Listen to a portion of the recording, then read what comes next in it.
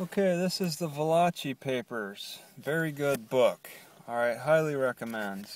I made several notes in here about things that I found interesting. The particular pages that they had some great information about how the Mafia operates. And this is information that they extracted in '68.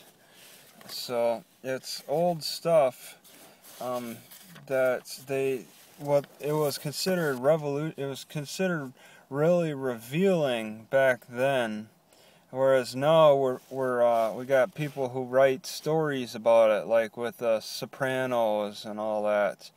We look back at it as such an old time now that it just almost seemed like it was common knowledge. But back then, back when they first discovered this information, it was very revealing. They only had spotty information about the underground dealings. And what Joe Valachi did was really extensive work with the Mafia. He killed 30 people. He was in the gambling business. He was in the loan sharking business.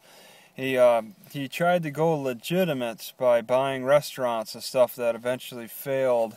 Because of his criminal record, he couldn't get licenses for alcohol or even for the restaurant, so he had to eventually sell. And then his criminal record caught up with him because the government really started increasing efforts in cracking down on the Mafia. He got put in jail and prison, and from prison, his Mafia buddies tried to kill him. And he realized that it didn't make no difference whether he was alive or not. He decided to start talking about his life in the Mafia and talk about the Cosa Nostra, Cosa Nostra, whatever. It's pretty much titled, it comes down to this thing of ours. They referred to themselves as that. It was theirs. It wasn't yours, it was theirs. It was ours. Because that's the basic culture of the Italians. They tend to keep together. They're clannish. They operate like clans together, and that's how they made the Mafia so successful. There were mafias before them, and I wrote a little in my WordPress. I copied a lot actually, the history, but you could also find it on Wikipedia, differently worded on the history of mafias. A little bit on how other cultures have tried it, other races have tried it, like the Italians and the Germans, whatever, and the Jews, and they didn't do such a good job because they just didn't have the clan mentality like the Italians. Unfortunately, these Italians were picking on a lot of each other more so than other races and other groups. And they were killing each other to try to get to the top. Valachi didn't really seem to do that.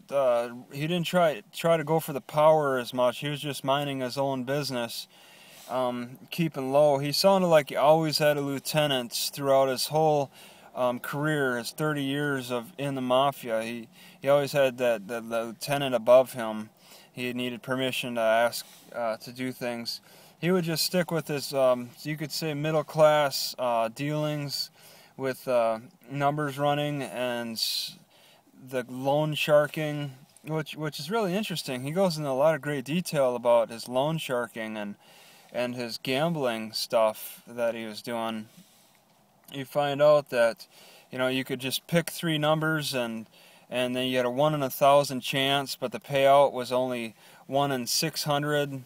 The people who ran the gambling circuits had to take their cut. So you're not going to get, out of the 1 out of 1,000 chance, you're not going to get the full amount. There's people that skim off the top there.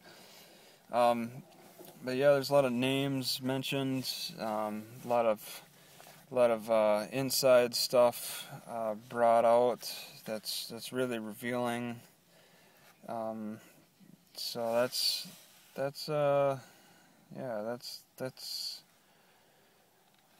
it.